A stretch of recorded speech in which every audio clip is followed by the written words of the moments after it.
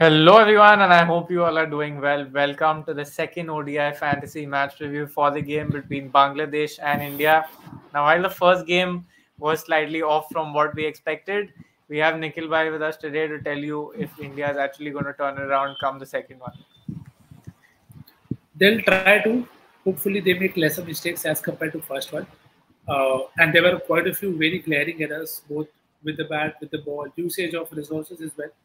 It also impacts fantasy, but it is what it is. And hopefully, this team can get that mojo right because I think they have the resources. It's just about getting together and putting in consistent good performance, which I don't think have come in this format. Right, so let's see if we are able to play this specific. First up, let's look at what venue conditions we have on offer.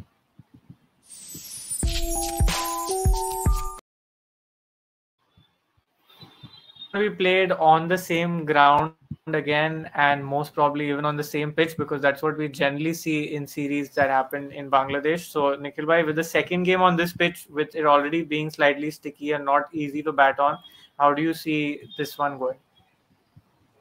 Right up the kind of team that we like to make. That is more all-rounders and more bowlers. And you can see Viren got so happy that he disappeared from the screen for you to hide his joy.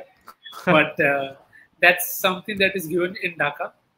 Surprising, but not surprising, the pitch report, which said that this was going to be a batting paradise. So you saw how good a batting paradise it was. I think both teams will be better prepared now. Of course, they would have known that this is what is to expect. But now that the power score is adjusted to 230, 240, 250, you bat differently, and hopefully India will use the resources better as well. So I do feel Pacers will have more say. Spin will definitely be part from one side for sure. Right, and then when we look at the base team that we've set up, you will probably get a little more insight as to what we are specifically thinking upon. Yep. So let me just show that to you. Cheers.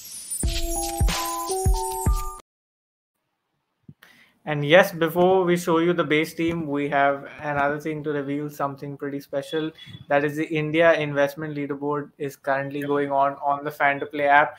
And this is not only the Indian men's games, it's the Indian men's limited overs games, the 3 ODIs against Bangladesh. But this time, what's going to hold more weightage is the 5 T20s that's also going to happen between the Australia women and the Indian women here in Bombay. And I'm trying to insist Nikhil bhai to get me some tickets from his contacts. So let's see if that happens or not. But whether that happens for me or not, you can surely make some good prizes from this specific leaderboard.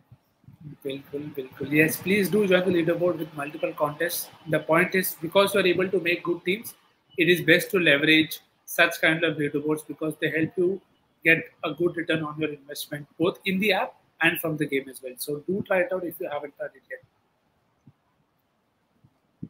Yes, absolutely. App link is in the description. And now let's look at the team that we have set up. First up in the keeping section, we have gone with Rahim and Rahul. With spin being expected to play a big role, we're expecting keepers to be active in the game. So while their batting is going to be good for both these batters, we think that keeping will play a good plus point. Hence, we have picked up both. And we have gone with 2 batters in Virat and Iyer. Now, in this case here, we are totally backing recent form because Rohit and Dhawan have not had any big knock off late, and hence we are backing both of these guys to come good. Yeah, and you can probably say Kohli is also more on. You expect him to adapt better as compared to other two because they're also going to face the new ball much more than Virat. So hopefully at least they can take care of that part and set up a good base because that is going to be very important. From Bangladesh side, you have enough batting options.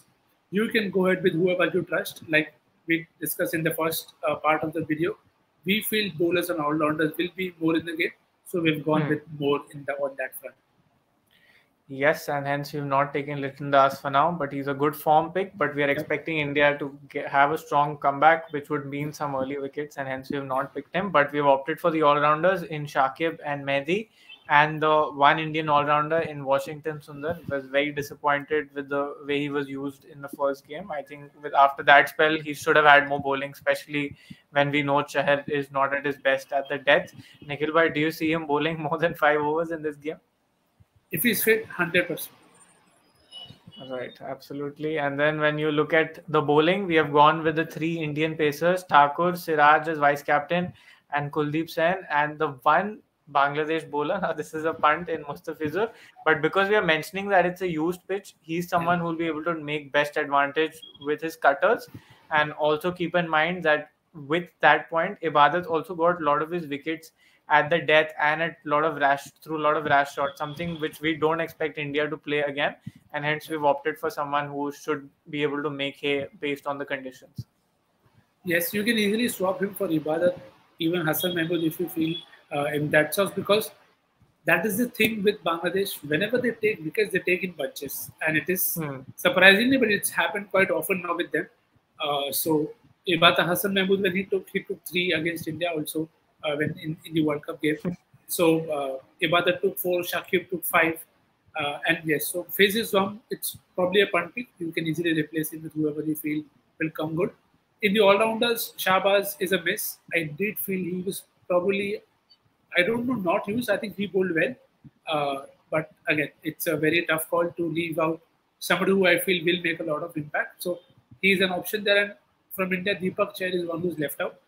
While we are expecting new ball I think wickets, Nikhil Bhai has forgotten that we are doing Grand League picks also. no, I've not forgotten. I'm just trying to clear because a lot of this will be a very common game because a lot Hmm. of these guys are the ones who performed in the first game. So you're likely to see them in the other base team as well. So the point is to have a common ground, but also a few differential picks. So you already see Fizz as a differential, Hmm. and we've stuck with Kuldeep Sen. And for the next picks, yes, let's talk in the grand. Okay, let's get to it.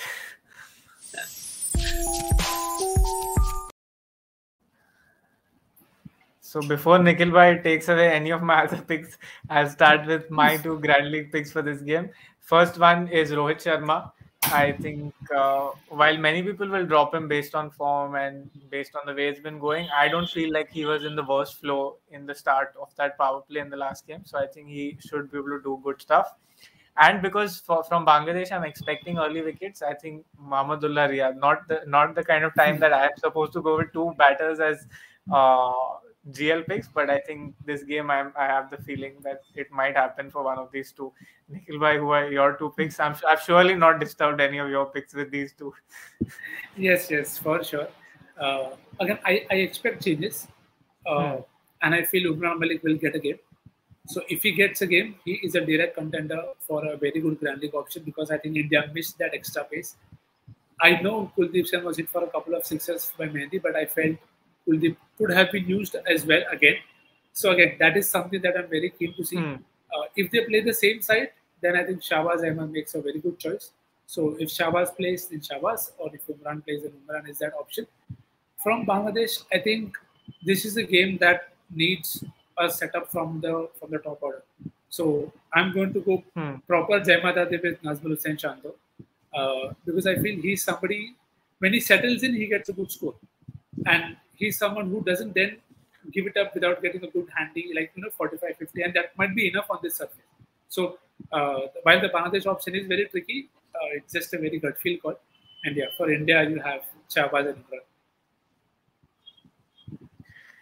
Right, very interesting picks. And if there's one person who I remember in the last 1 year that I have not picked at all, it's Najmul Hussain Shanto. So it will make for very interesting viewing come the game time. So Yeah, on that note, we leave you for this specific game. yeah. We hope you enjoy this one. We hope that India takes it through, and we hope that you take it through as well. So enjoy the Yes. game and download the Fan to Play app right now if you haven't, because you know we have taken just two batters, and on this pitch, even you must do just so. All the good luck Yeah. to you. Yeah. Even teams are taking two batters. So yeah, please go ahead.